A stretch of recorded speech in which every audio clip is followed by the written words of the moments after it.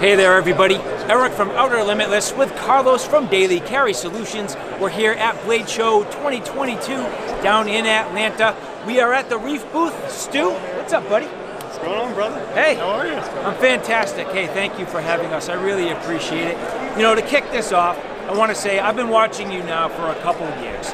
I've seen some little collaborations, things that you've been doing with other, maybe social media or other people that kind of give you some influence, help you out a little bit, give you some feedback.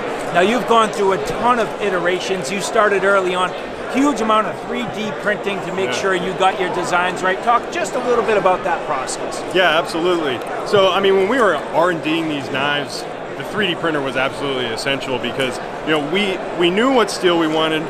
We knew what our heat treat was going to be like. We knew what handle material we needed. What we didn't know was what the form was going to be like, right? So, you know, it's easy with knife designing to come up with an outline, but what we knew that a lot of companies ignore was the handle comfort. So, what we did is, you know, took advantage of that 3D printer because every time we make a small, tiny change in the CAD model, we print it so that we know exactly what it's doing. And if we don't like something, then we go back in and change it. A little too thin here, a little too thick there.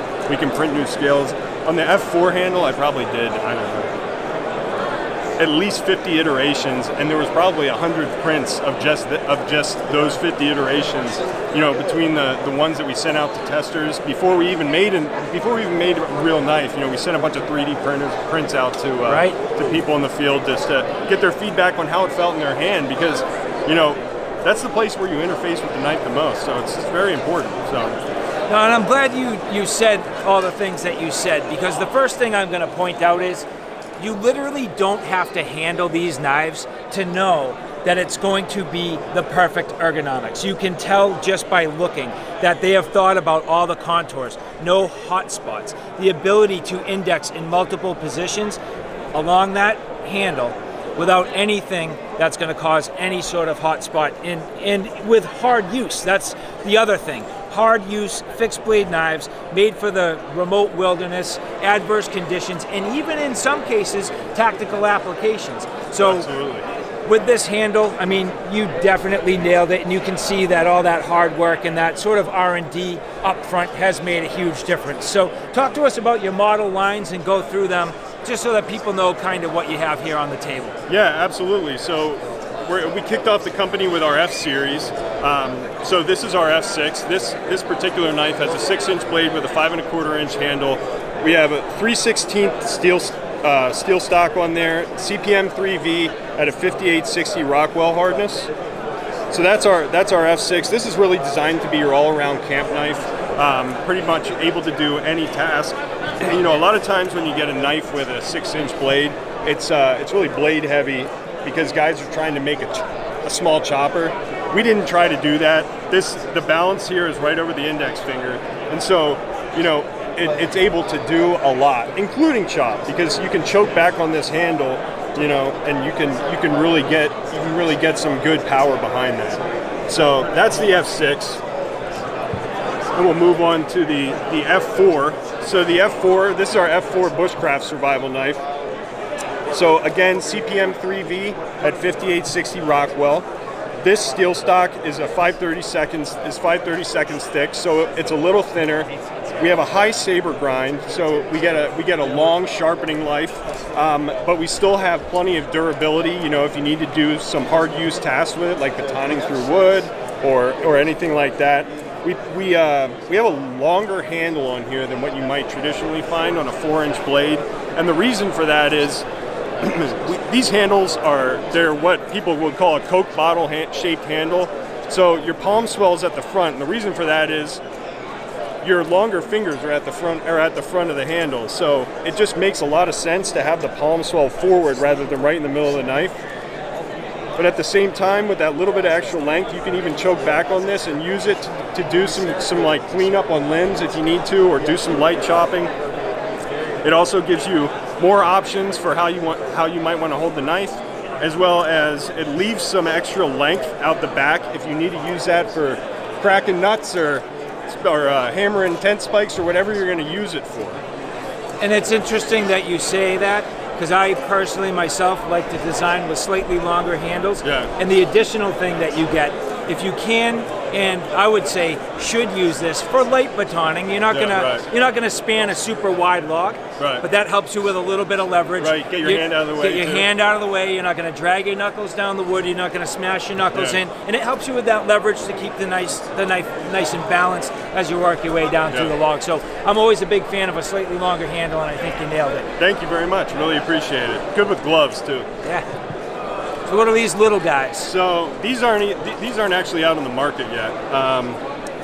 But here, let me show you. Let me show you my personal favorite color combo here. So these are our F3 XCs. So about a 3-inch blade. We went a little under 3 inches, to like 2.97 inches, because we wanted them to be a good EDC. So you know, you still have a very tough woods survival knife. Just at a very small, on a very small scale, and able to carry around town whenever you want to, straight into the woods. So we're gonna be launching these in 2 variations. One's gonna be the XC, which is what we have here. The XC has a stouter tip than the DC. Okay. So extreme conditions, stouter tip, and a Cerakote. Nice. Now we grind the Cerakote off the spine so that we can still strike our ferro rod. Absolutely. With the matching hardware there, just looks real nice. And that's 1/8 inch.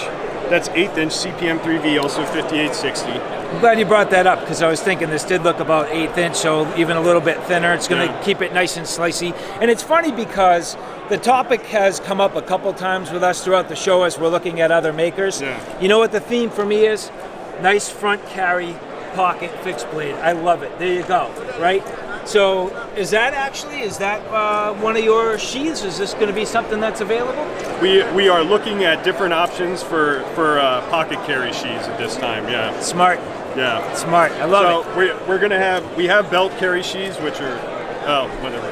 Yeah, they're here. So this was one of the first. This was one of the original examples of this. That's not Cerakoted. It's just stonewashed. Stonewashed tumbled finish. Yeah. Yeah. Beautiful. It was just. Like one of the very early samples. But so the XC has the Cerakote, it has the stouter tip. The DC, which I don't have an example of here yet, stands for daily carry. That'll have a finer tip, and it'll come with our standard acid stonewash finish like this. Beautiful. Well, so I mean, these are some of the offerings that you have sort of currently, and things that are currently in the works. Mm-hmm. Got anything coming up? What is the next iteration? I'm assuming you're going to expand into other blade styles, blade shapes. And absolutely. For the most part, right now, you're kind of like a drop point and a little bit of like a clip point style. Right. But what's pretty, the move pretty forward? Traditional, pretty simple. Yeah. We have one more that's gonna come in this line in the F series. Okay. And then we're working on 3 different designs that would probably be considered a little more tactical. Nice. On a couple of those, we're working with some active Navy SEALs. Oh, wow. To be able to be sure that we get it right for people who are actually going to be using them out in the field for tactical purposes. Great. And then we also have a few EDC, more like traditionally EDC style designs that are in the works, and we do have aspirations to get into folders here maybe in a few years. So, you know, we're trying to build a full, well-rounded line of knives, but that fit our brand. You know, we're an outdoor company. We want to be sure that whatever we build will translate to the outdoors appropriately. So, yeah. Well, you've done it so far. So, Stu, thank you very much. Great to be here. And if this is like some of the other conversations I've had, we're all growing. And it's going to be neat to be here in a year and see where you've taken this company a year from now. Yeah, so really appreciate it. Thank you for the opportunity to be on the show, man. Absolutely. Take care. You too.